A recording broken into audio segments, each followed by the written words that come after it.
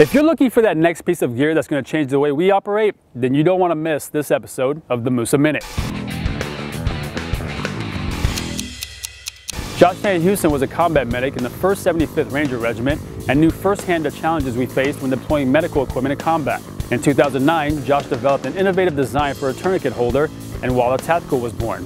Since then, Waller Tactical released universal pistol and AR mag carriers, as well as a padded minimalist range belt designed to work with even a common leather belt. With most reputable mag carriers, deploying your magazines is never an issue, but trying to get them back in under stress can be challenging. Waller Tactical solved this issue by designing a guide ramp to help guide magazines back into your carrier quickly.